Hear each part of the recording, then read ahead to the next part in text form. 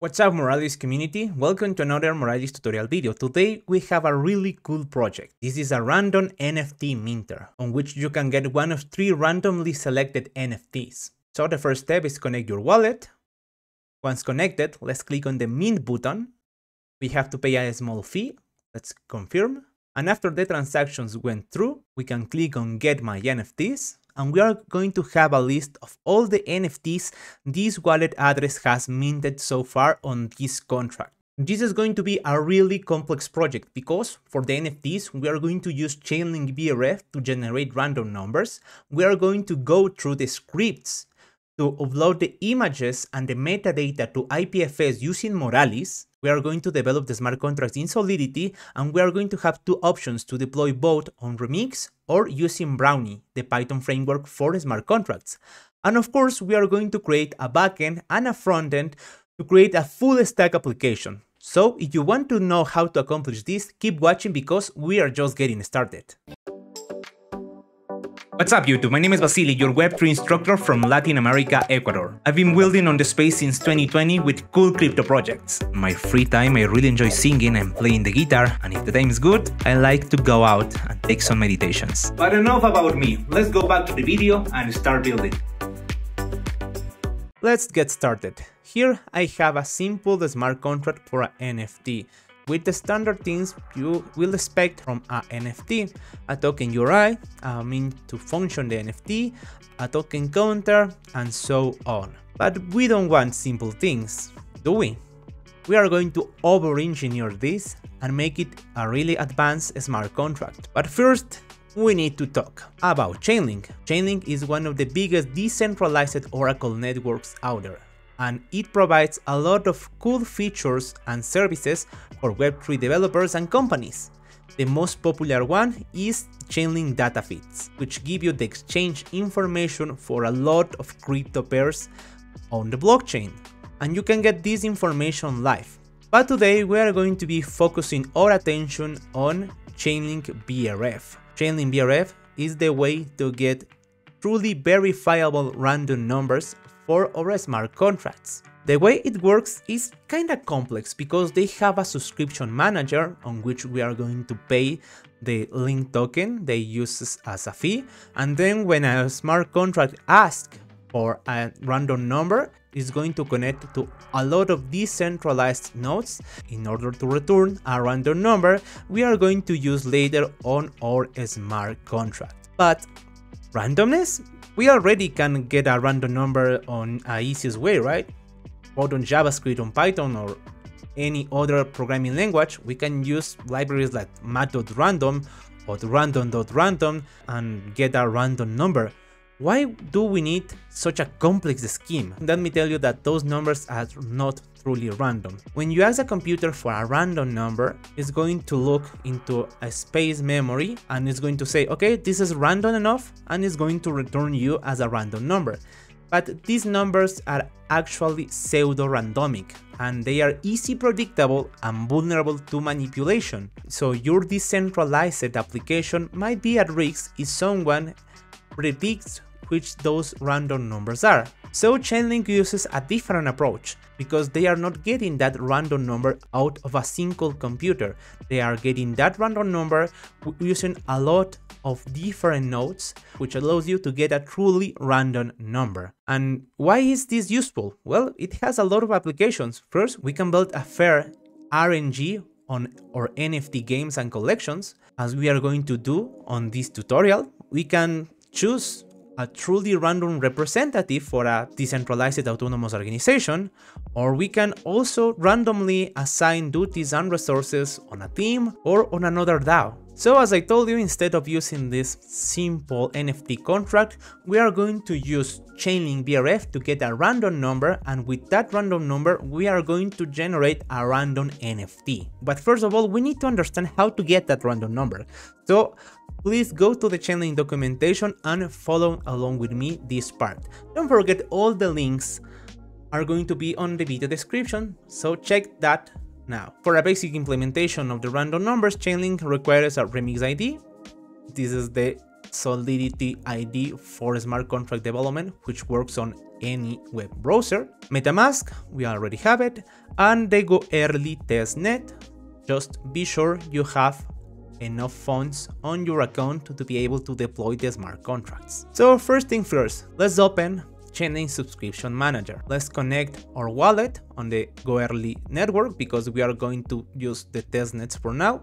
Let's connect MetaMask, sign over. Once we are connected, let's create a new subscription. This is going to use our wallet address, so let's create that subscription. We are going to trigger a new transaction. Let's confirm this, and on the meantime that transaction goes through, I want to explain why we are doing that. And the reason they have a subscription manager is because we as the contract deployers are going to be able to pay the fees and not push our users to pay that link token fees we need in order to generate that random number. Once the subscription is created, we can add the funds, and we need to provide some link token. Just go to faucets.chain.link, connect your wallet, pass the human verification, and request your 10 testnet link tokens. Once the process is done, you can check the transaction details in order to get the information of the token you can add to your MetaMask in order to check your balance. So let's go back to brf.chain.link,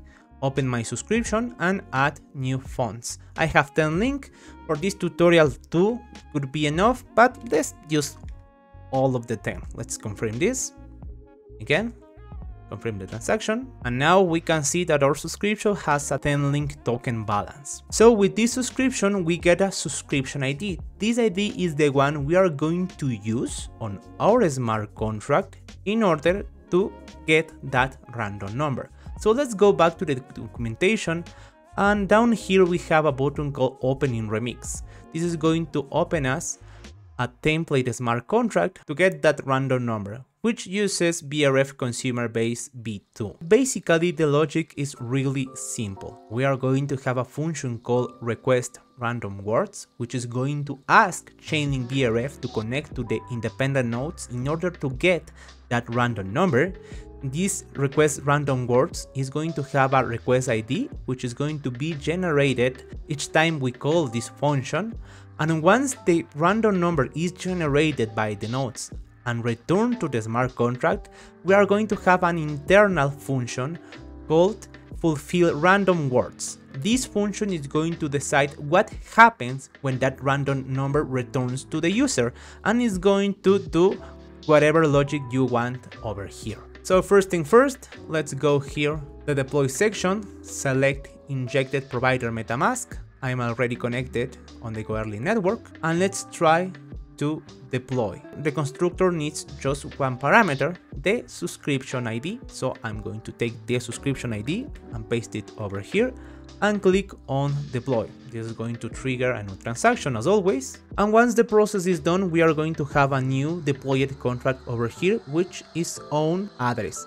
So let's copy that address, go back to our subscription model, and here we need to add a new consumer. The consumer are going to be the lowest smart contracts, which are going to be able to use this ID and these funds to generate that random number. So let's click on add consumer and paste over here the smart contract address. Let's click on add consumer. Again, we have to approve this. Once the consumer is added, we can close this. And now we can return to our remix ID. Now we can use this function request random words, which, as I told you, is going to be the one responsible to ask for the BRF nodes to work in order to get that random number. And also this request random words is going to generate a request ID. We can call the last one, clicking here. Once the oracle returns the information with the random number, we can use this request ID and use it over here to request the status.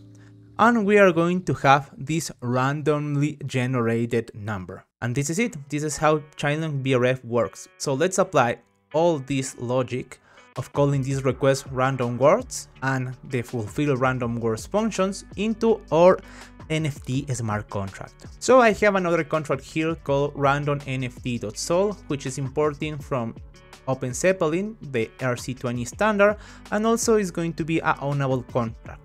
Also, I have here some errors for error handling, and here I have a really standard smart contract implementation with just its name and its token initials. So let's get started with this. We need to import Chainlink BRF from official Chainlink package. So import add Chainlink contracts ERC, the version BRF consumer base v2, and also the BRF coordination interface.sol. I'm showing you right now the exact imports you must use, but if you're not sure which kind of packages Chainlink has, it's as simple as to go to GitHub and check the official Chainlink repo with all the contracts they have over here and all the implementations you can use. So this contract is already a ERC 721 URI storage and it's ownable, and now it's also going to be a BRF consumer base v2. Once we add this is going to mark us as an error because we have some implementation we must add, but don't worry about that now. I have some variables here. These variables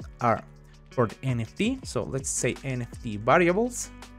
And let's talk about the actual NFTs. As I showed you at the beginning of the video, we are going to have 3 different types of NFTs. Let's say breed for NFTs. Let's create an enum of the breeds. They're going to be artificial, natural, and shiny. An enum on Solidity works as an array, so artificial is going to be the index 0, natural 1, and shiny 2. Now let's make our compiler happy, adding all the information we need for the Chainlink BRF.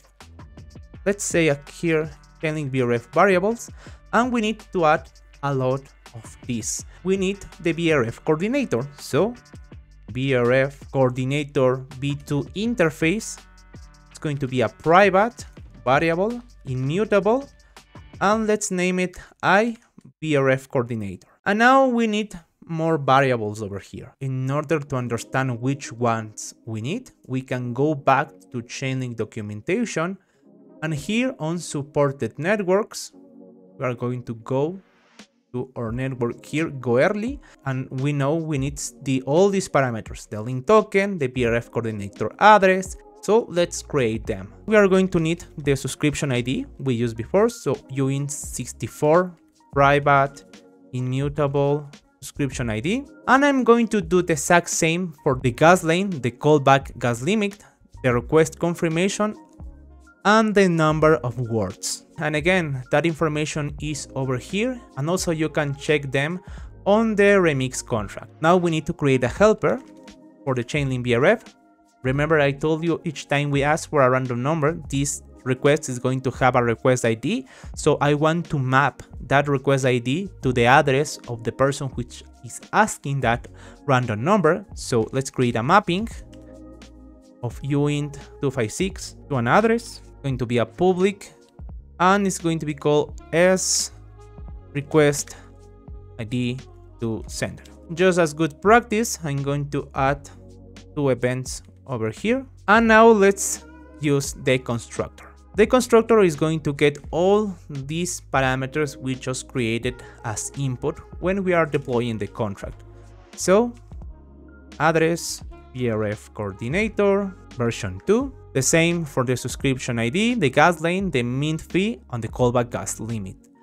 Finally, I'm also going to add a string array of the token URIs for the NFTs we are going to use. As we have 3 different breeds, we are going to have 3 different token URIs. Now we have to declare on the constructor that BRF consumer base, so BRF consumer base v2, and we are going to send the BRF coordinator we declared here as an input parameter. Now let's assign those variables. So BRF coordinator equals to BRF coordinator interface with the BRF coordinator v2, and once again the exact same for the gas line, the subscription ID, and the callback gas limit.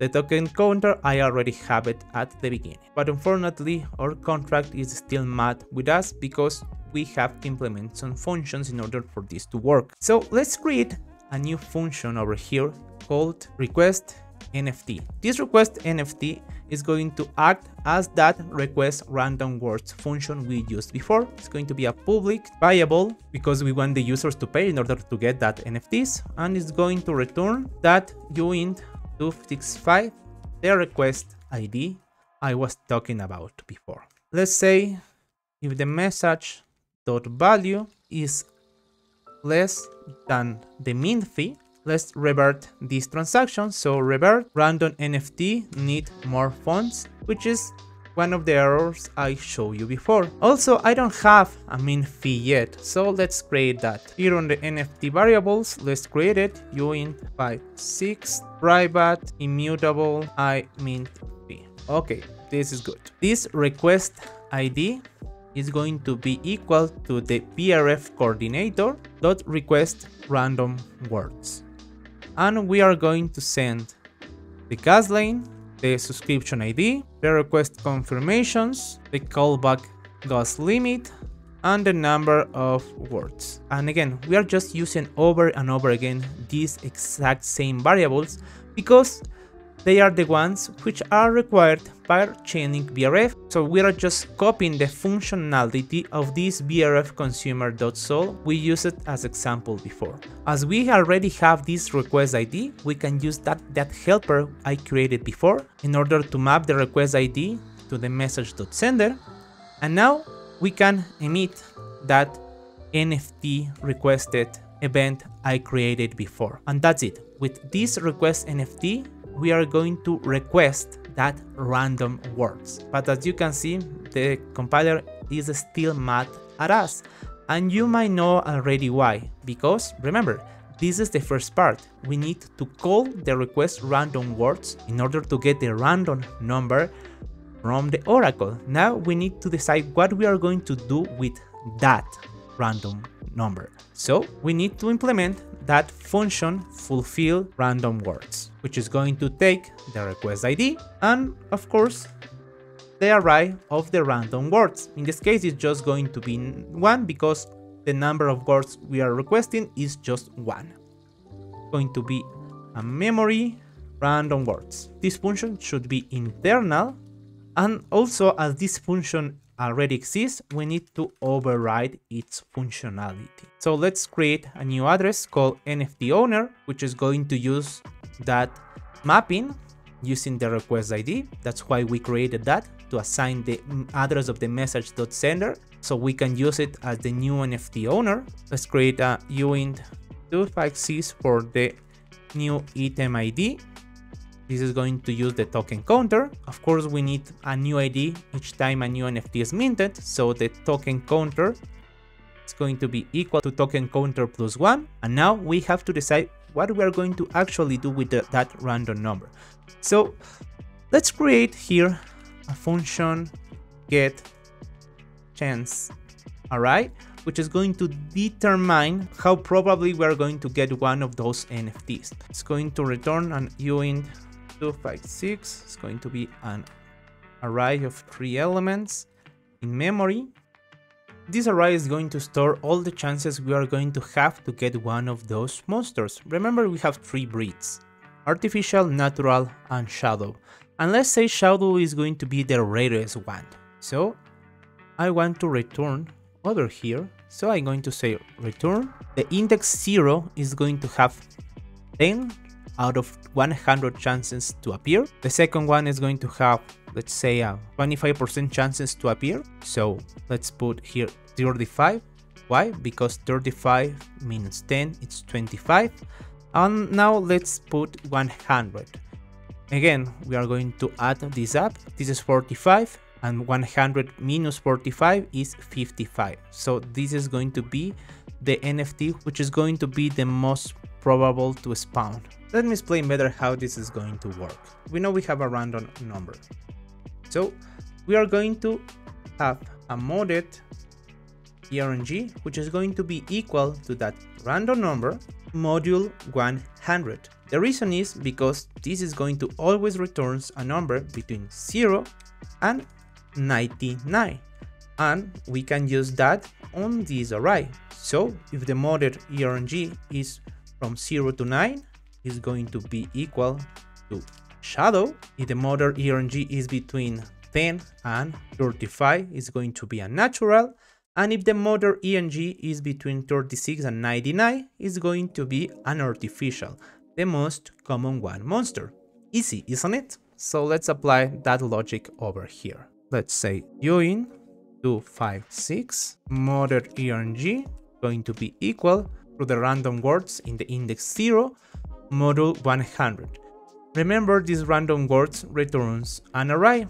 We are just asking for one random number right now, but we can get more of those, so that's why we are asking for the index 0. Now we have this model ERNG on the range from 0 to 99.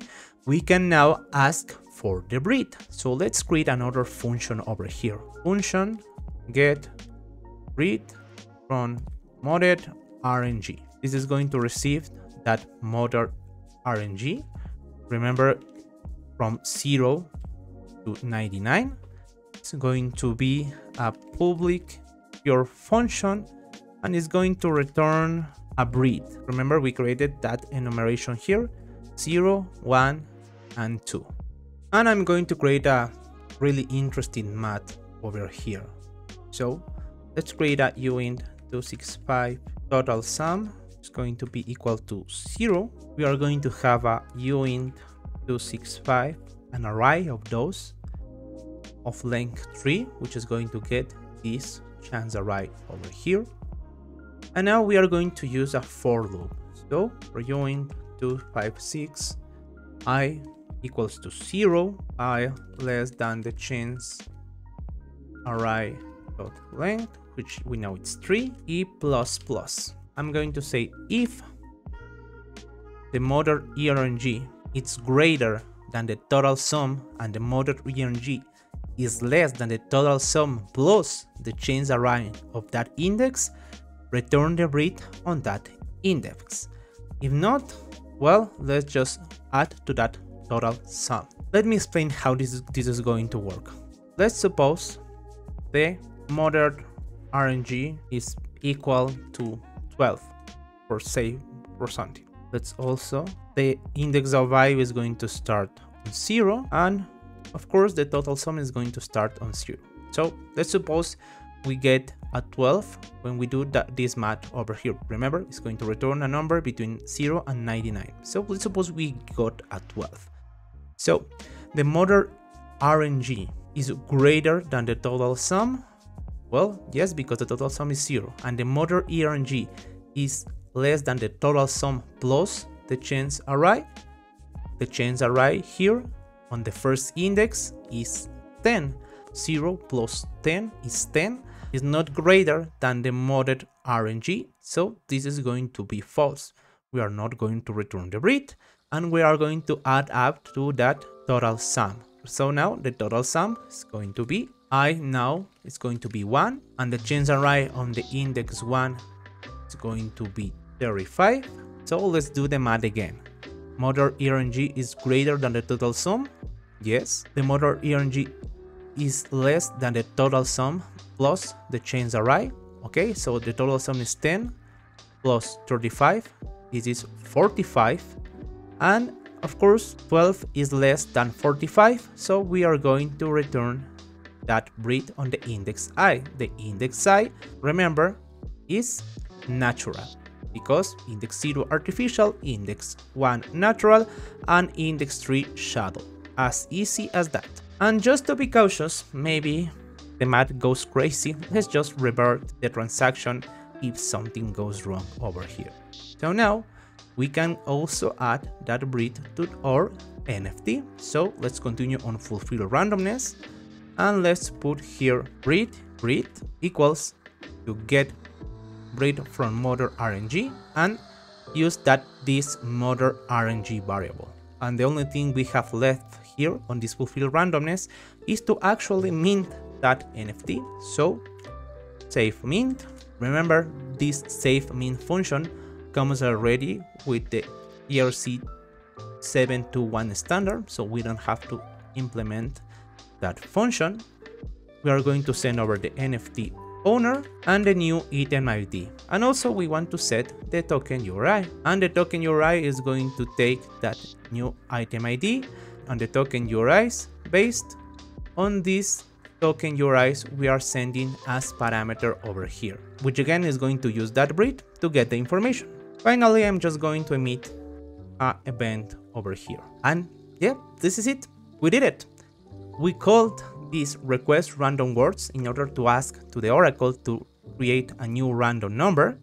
And then we use these fulfill random words once we get the response to mint a new random NFT based on the math I just explained. Now, just to have good practices, let's create some getters over here. I'm going to do it really fast. So we need a getter to determine the mint fee, one to get the token URIs, and one to know if the contract is initialized or not. And finally, let's add some touches over here. As we are using a mint fee in order for the users to pay for the NFTs, let's create a withdraw function for the owner of the contract to receive those funds. So a simple withdraw function over here. And also this get NFT token URIs is using this variable we have over here, NFT token URIs. I'll show you at the beginning of this smart contract, but we are not using this at any time. So let's create another function called initialize contract. Let's put it over here. And this initialized contract is just going to take those NFT token URIs we used as constructor parameter and add those to the variable NFT token URIs and set the initialized value to true. So we just have to add that function here on the constructor as well. And this is it. This is a really complex and advanced smart contract to create random NFTs using Chainlink BRF. How do we know this works? Well, let's test this out. So the first thing we need to prove is the contract actually compiles, so Brownie compile. And yes, it seems everything goes okay, but wait a second. Maybe you might be thinking, okay, I understand Solidity code, but I never used Brownie before, so how can I do this on Remix? Don't worry, because if you check the GitHub repo, you are going to find another contract just as similar as this one called Random NFT for Remix, on which you are going to be able to use all of this but on Remix. And instead of using those variables as input parameters on the constructor, we already declared them out at the beginning, and you just have to add here the token URIs you want to use for your NFTs, and of course the subscription ID you are going to get from Chainlink. With that said, let's deploy this using Brownie. For time's sake, we are going to go through this process really quick. So first of all, I have a script here called helpful scripts, which has a function called get account, and is going to return me the account depending on the context. So let's deploy that random NFT. We need to provide the IPFS URLs for our NFTs, and here the things get more interesting. If you check out the code repo, you are going to find this upload to IPFS. So basically, this is a simple Python script which is going to take all the images we have on this image folder, the artificial monster, the nature one, and the shadow one, and upload the image to IPFS. Then on this IPFS upload, we are going to take that IPFS image script and use it to create all the metadata. I just made up some descriptions and statistics over here. You can change however you want. And of course, you can change these images and put maybe 5, 10, 100, all the ones you want. As this is a tutorial, of course, I just have 3 simple NFTs. This IPFS upload script uses the Moralis endpoint upload folder for IPFS.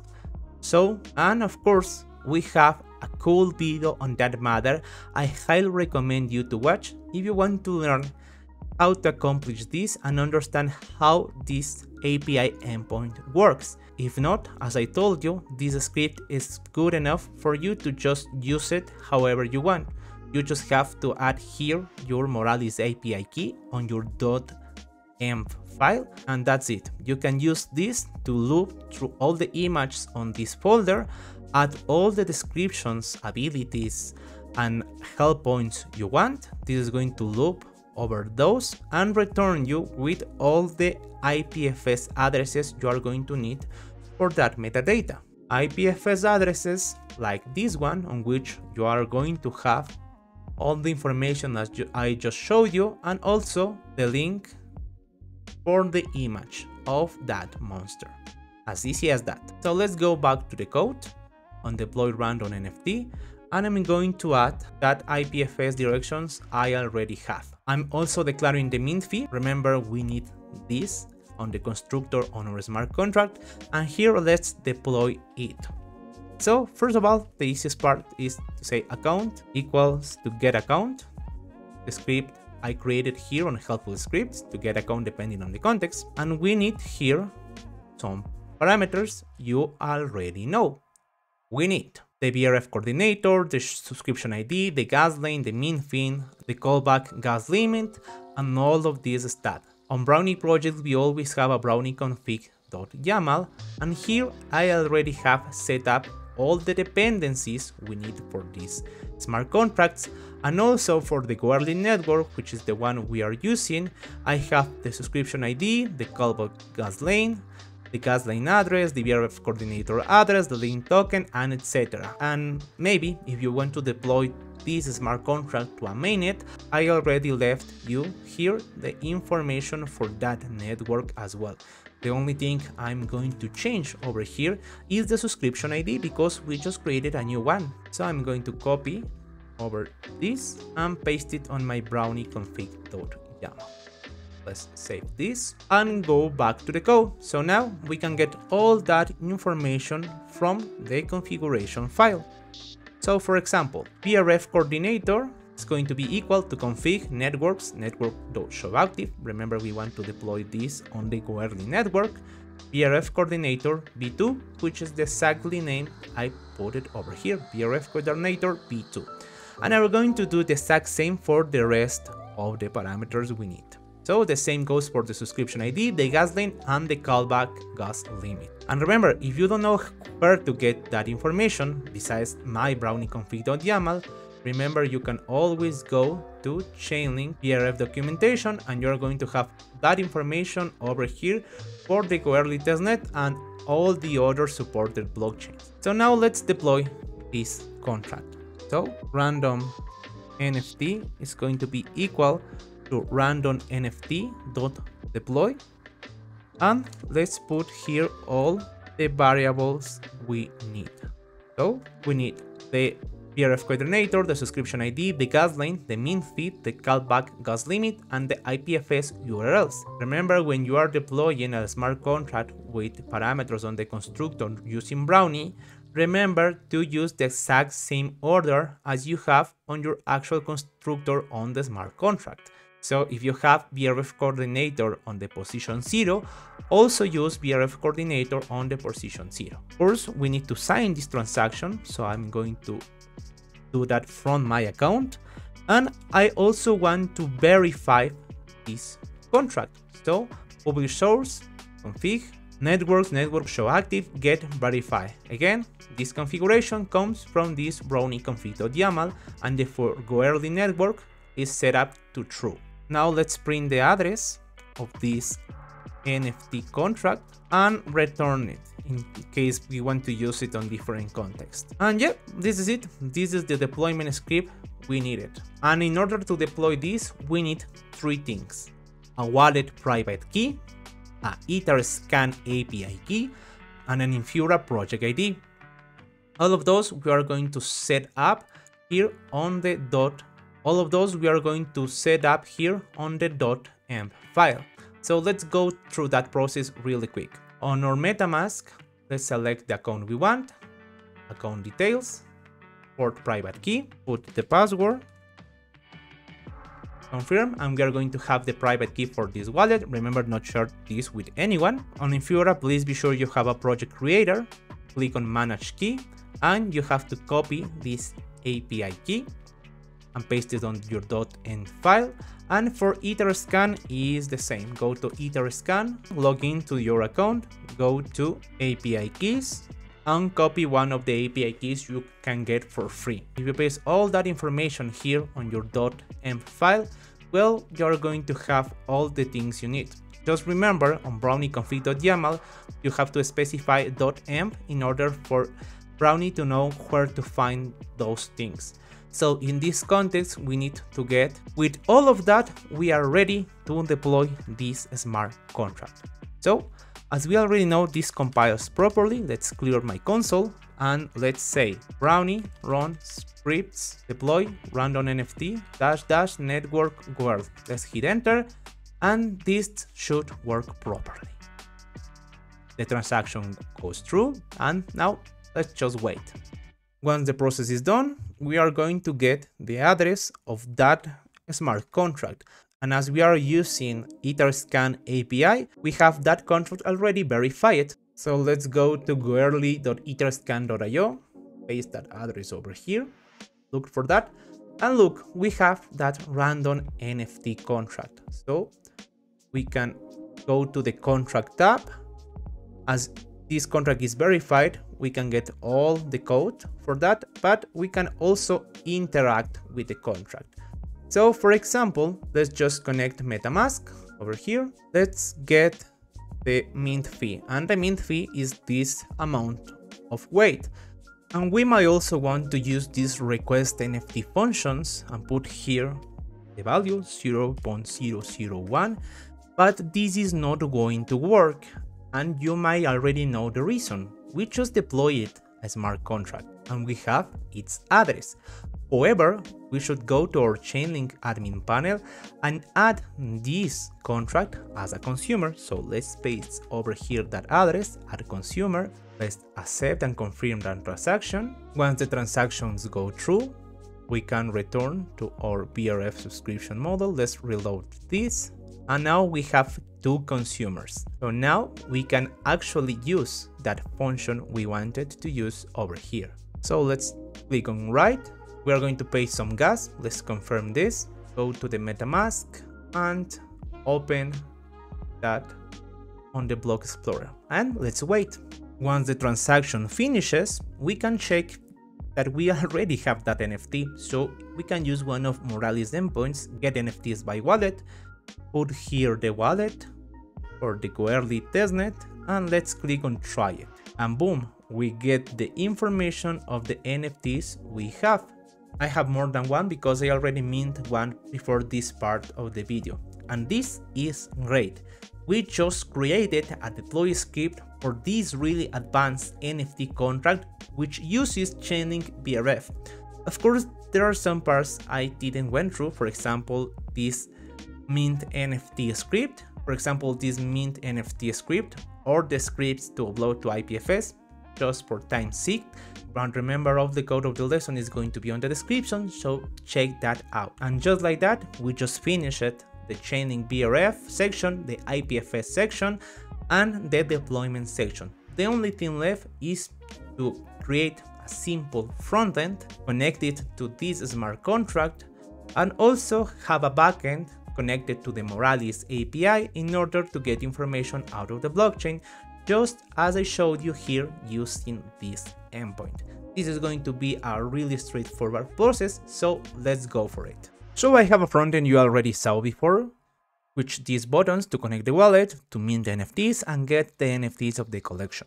In order to use the smart contract functions on the frontend, we need three things. The signer, which is going to be the one we have on MetaMask, so the signer is already here, and we need the contract API and the contract address. And of course, we can come back to etherscan and get the contract API from here and the contract address.